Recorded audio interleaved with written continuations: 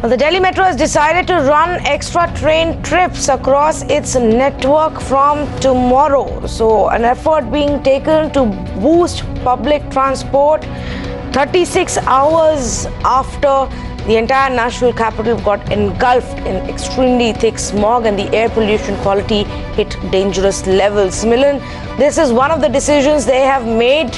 Of course, these are things that should have happened earlier. The fact is that right now doctors are saying don't even step out of your home. So whether it's public transport or private comes at a later point.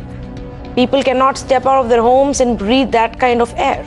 Absolutely, Tanvi. In fact, there is a lot of issues with the Delhi government saying that we will increase the metro trips to 186. Whether or not they increase the metro trips, it does not matter because people are unwilling to get out of their vehicles and take the public transport at this point, with the Delhi government also saying that schools will remain shut. And the problem with increasing the load on the public transport is also that last mile connectivity which was supposed to be put in place outside the Delhi metro station remains to be few. So people prefer to take their own cars. They prefer to sit inside air conditioned cars so that they don't have to breathe in the toxic air.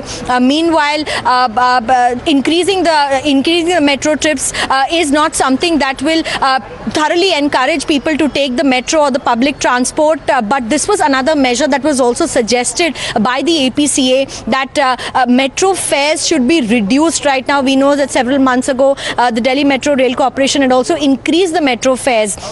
And the EPCA had come out to say that to reduce people to take the car, who take cars outside, one should increase parking charges to at least 4 times more. This will hopefully deter people from taking their cars outside. But definitely now this is another measure, stopgap measure that Delhi government is putting forward.